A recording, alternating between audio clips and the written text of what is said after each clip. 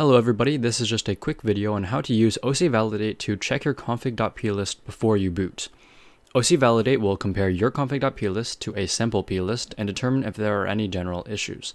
Please note that this does not detect all issues, such as using the wrong SMBIOS for your system. With that being said, this process is very straightforward and simple. I'll be using Windows, but this process works the same on macOS.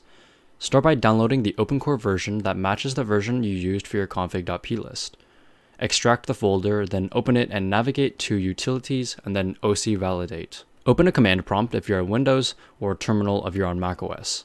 Have your file explorer and command prompt right next to each other and drag OCValidate.exe from the file explorer into the command prompt if you're on Windows or the OCValidate command if you're on macOS. Add a space and then find your config.plist and do the same thing, just drag the file into the command prompt. Press enter and OCValidate will begin checking your config. If there are no issues, here are some things to check with the D'Artagnan guide before you boot. Check your boot arguments under the NVRAM section. Make sure you have the correct SMBIOS for your system under PlatformInfo, and make sure that your BIOS settings are all configured correctly.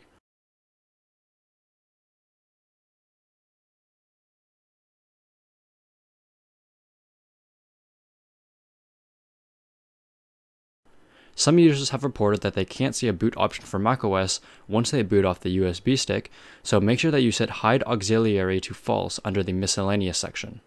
If you do have errors, check which values need to be modified and make the appropriate changes. Go back through the D'Artagnan guide for your config.plist and confirm that you have the correct value, then repeat the OCValidate process to check your config again.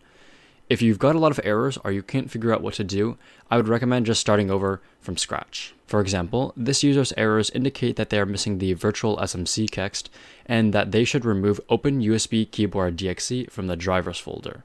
That's all for using OCValidate. Hopefully this was helpful and good luck with your Hackintosh.